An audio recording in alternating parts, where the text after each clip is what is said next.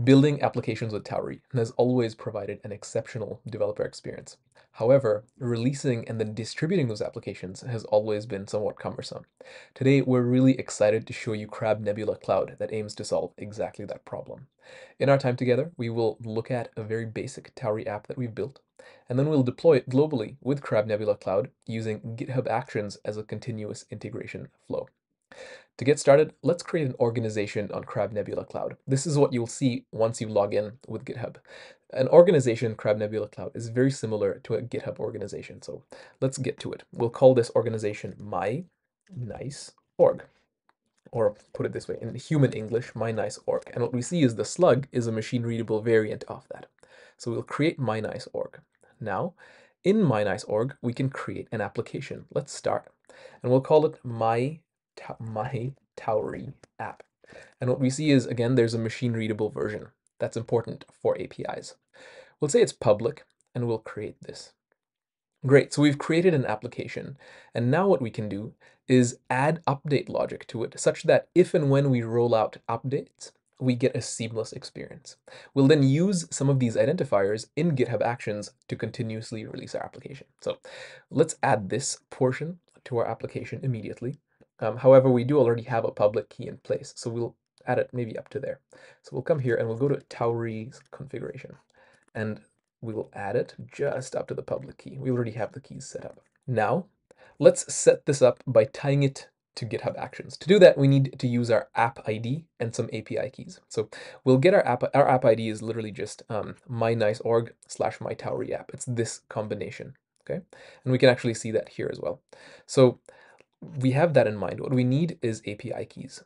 To create an API key, we'll go to settings and we'll make a new API key. We'll call it my API key. We'll create that. It's valid for 30 days. We'll copy this.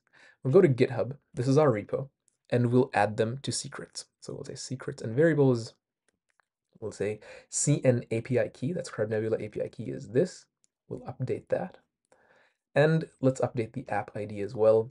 The app ID is indeed go here, and it should be My Tauri app. I believe it's this. Okay. Just like that. So we'll do this. Okay. So we've updated. Now we have everything in place. Let's push a release. We like to do tagged releases. So we'll tag this with the version 1.0.0, push it to GitHub, and watch the magic happen. While it happens, we'll explore the GitHub action that makes this happen. This action is open source and you can use it today. Okay. So let's change the Tauri version to 1.0.0, and we'll commit this and say release. And then we'll tag this with git tag 1.0.0. We'll git push, and we'll also push the tags with it. Great. Now if we go back to our repos homepage, what we see is our GitHub action is running. Let's go through the details of this. So it's starting the job, and it's waiting for a runner to come online. This shouldn't take too long. There we go. So we're setting up the job, we're checking out the repo, and we're using a Rust cache to make sure that our dependencies are cached. Then we get the tag name, in this case it's 1.0.0. We set up Node because we're using Node to build our application, and then we just let Tauri build. Tauri is going to go through this now and compile a bunch of Rust crates, making this build on CI. Once it's built, we'll have our final asset, that's a package that we can distribute, and then we'll send it over to Crab Nebula Cloud and release it. Let's continue to watch this, and maybe we'll speed through it if we need to. Okay, it's almost done, and we're just in the final step. So we're building a macOS bundle. Okay, it's done. We've got a macOS bundle. We've created a draft release on Crab Nebula Cloud. We're uploading our macOS bundle. We're publishing a release, and finally everything's done. So now if we go back to Cloud, what we'll see is, and if we reload the page, what we'll see is we have 1.0.0 and it's published. We can then go to the web page from this and download the latest macOS one. That's nuts. We just like built and shipped our application to a public download page just like that. So let's look at what we got. So it's downloading right now. And all right, it's done. So what we're going to do is unzip this. We get an application, and I'm going to drag this to my applications folder. So I'll just do it just to install macOS app. And then we go to the applications folder and we will open this. So we'll just open and we'll say we open this anyway. So now I have this application and it works. However, if I enter my name, there's an issue. That's not ideal. Why don't we patch it and fix it and use the updater to ship an update instantly to all our users? Let's look at that. So we'll come back here and we'll actually fix the issue. So it's in main.rs.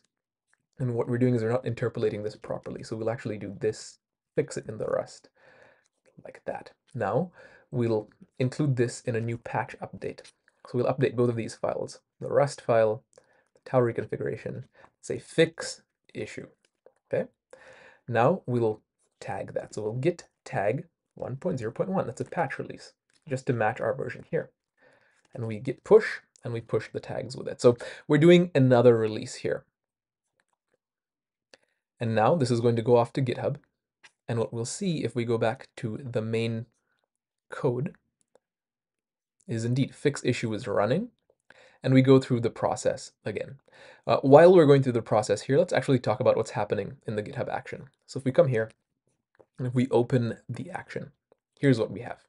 Release for macOS runs on every tag push, and it runs on a macOS machine. So we build for macOS. You can build for a number of different machines on the GitHub action. So you could build Windows, Linux, macOS, etc., add them to a release, and then ship them all. You can do that as well. So what are we doing? We check out the repo, we cache some stuff, we get the tag name and store it in the GitHub environment.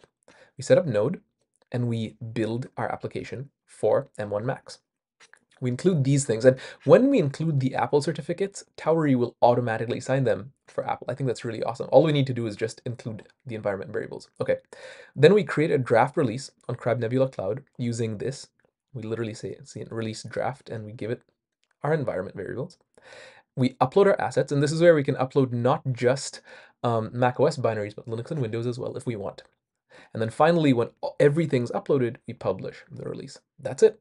This action is open source and available on GitHub, and you're welcome to fork it and use it how you want. Okay, let's check in on the compilation and ultimately shipping the update. Okay, it's done, and we're just finishing creating the binary. Soon, we're going to create a new release and upload the assets right now. So we're doing 1.0.1, and it looks like it's happening. So we're just uploading that new binary, and it's published. So if we go back to cloud, what we should see here is 1.0.1 was literally just published. So let's go open our application, just published. So now let's go open our application from the applications directory. So if we open this, we're now in applications, and we'll open it. And what we see is, aha, a new version of this is available. 1.0.1 is available, you have 1.0.0. Would you like to install it? I say yes. So it's going to download the update and tell me it's ready to restart. So I say yes, and just like that, I should have the fixed version. And indeed, I do. This is the power of CrabNebula Cloud. Instant updates, easy delivery, and continuous delivery through GitHub Actions. In this video, what we looked at was how we can use it quickly. We built just for macOS, but you can build for Linux, Windows, and multi-platforms, and then release all of them at the same time. You can handle signing yourself. We didn't spend a lot of time there, but all of this is covered in the documentation and more. And if there's nothing yet covered in the documentation, we invite you to our Discord community to have those conversations. Give us your feedback and help us serve you. We look forward to hearing about your experience on cloud, and we can't wait to see what you build. Thank you.